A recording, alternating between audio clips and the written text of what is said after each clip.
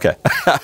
Okay, I'm supposed to say everything now so we don't do it later. Yeah, get out of your system, anything that, you know. You know, I did a 42-hour shift once, and that was brutal, and it was the loudest film in history. Don't put that in the interview, because I don't want anyone to find out which film. I'll get in trouble. Worked on Empire Strikes Back, Raiders of the Lost Ark, Return of the Jedi. In the last 41 years, that's one thing that's never changed. It's we're out of time, we're out of budget. So our job is to do the very best with what we have to work with. And the tools that we have these days have never been better to allow us to clean up tracks, to utilize as much of the production as possible and do things quickly and efficiently.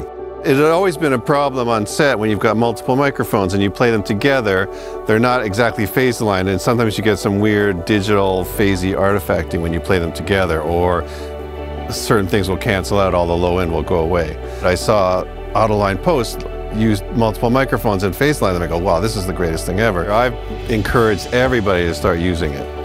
And I'm very excited for everyone to have the new version, because they became across an issue where occasionally if the guy on set did something with a filter on one of the microphones, you add them together and a lot of the bassiness and the warmth of the combined signal would go away.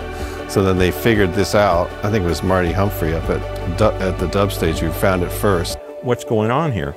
So we did a little research, and there's a thing called phase rotation, which has, depending on how it works between the boom and the lav, can work against you. And then they came up with a fix to the plug-in that would phase align the low end so that cancellation wouldn't happen. And it's a dramatic improvement, and I'm incredibly happy with what the new tool provides. It doesn't just move the entire clip this way or that way, but it reads through the entire length of it, and every millisecond is put into place. This is a tool that allows us to take sometimes two mediocre signals and make them one exceptional signal. Yeah, it's magic.